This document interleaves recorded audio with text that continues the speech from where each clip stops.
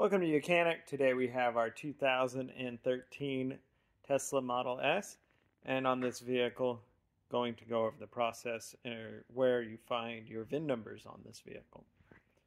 So to start with, we have our first one, and the main one is right here in the door pillar, and that one gives us all the main information about the vehicle.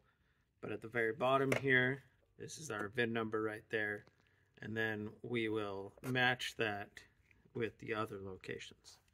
All right, we have the next location of the VIN is right here at the bottom of the windshield, and so we can compare that with the other one to see that they match.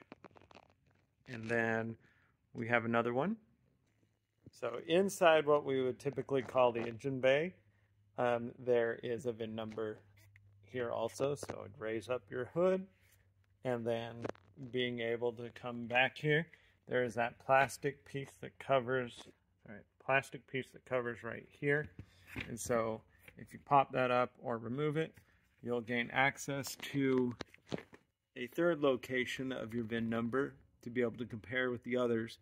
And you compare them all to make sure, especially when you're looking at a vehicle to purchase, that they all match so that you're not getting a stolen vehicle or whatnot.